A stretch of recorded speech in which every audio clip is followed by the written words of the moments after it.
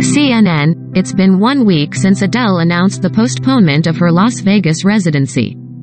The highly anticipated series of concerts titled Weekends with Adele were supposed to kick off last Friday at the Coliseum at Caesars Palace and run through April 16. A source familiar with the situation tells CNN that although Caesars has publicly supported the Grammy winner in her decision to postpone her shows, behind the scenes sits a mess. Now they're left with empty hotel rooms, angry customers and extra staff, the source said.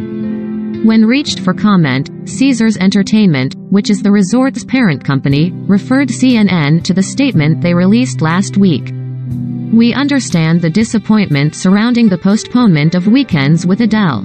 Adele is an incredible artist, supremely dedicated to her music and her fans. Creating a show of this magnitude is incredibly complex. We fully support Adele and are confident the show she unveils at the Coliseum at Caesars Palace will be extraordinary, a Caesars Entertainment spokesperson said. The company did not provide information on potential new dates for rescheduled shows when reached by CNN on Thursday. Related.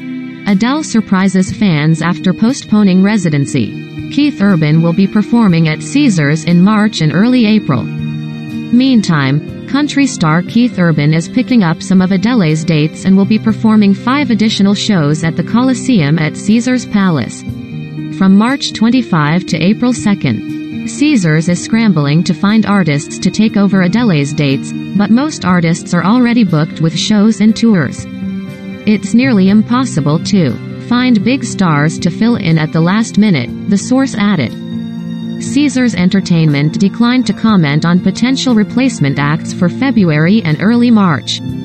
The Coliseum venue has a crowd capacity of 4,100 and has been the residency home of Celine Dion, Elton John, Bette Midler, Cher, Mariah Carey, Rod Stewart and other artists. Adele attributed the postponement to cases of COVID among crew members and delivery delays, stating the team behind the performances had tried absolutely everything we can to put it together in time and for it to be good enough for you. Half my crew, half my team is down with COVID, she said. They still are, and it's been impossible to finish the show. And I can't give you what I have right now, and I am gutted. CNN has reached out to representatives for Adele for comment.